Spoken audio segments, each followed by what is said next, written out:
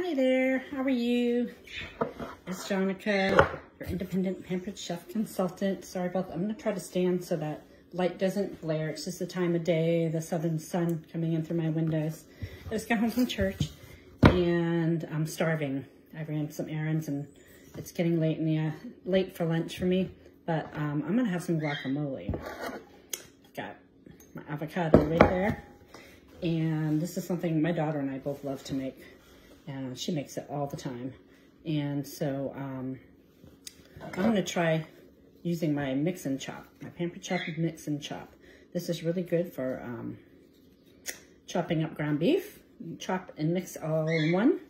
And I've heard you can do mashed potatoes and things like that with it also. So I'm gonna try it on the guacamole because my daughter's already dirtied up my potato masher.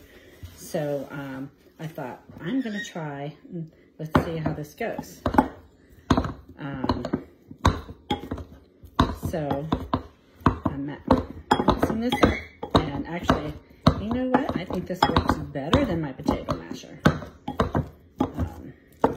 You can kind of push down and twist on it, and it's really doing a nice job. So as you can see, there we go. And I love guacamole. The avocados are so good for you. It's one of the things I don't like about, I love living in Maine. I love the change of seasons, but I don't like the short growing season. And I love to live somewheres where the weather was more temperate, you know, like New Zealand or somewheres, and you know, you can just have fresh food a lot more often. Wouldn't that be nice? So, and you all know I love my garlic press. So I don't use a recipe when I do guacamole. Either does Natalie.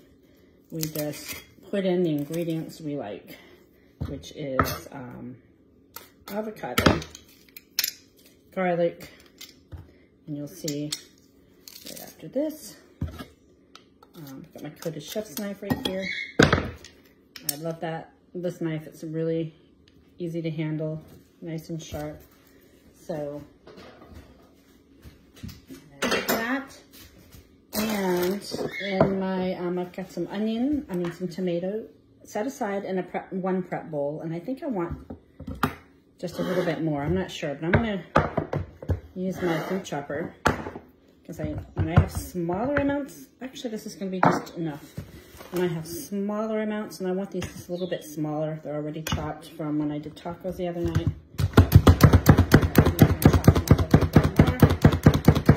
So they're more finer chopped.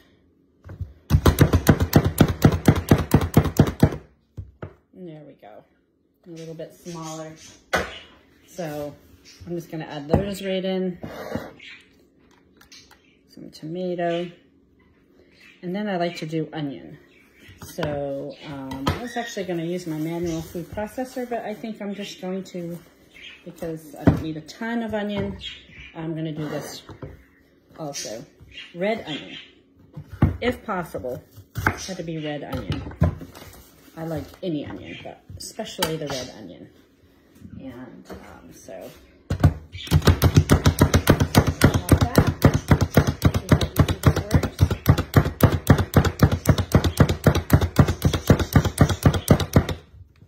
and I think I want it a little bit more finer than that.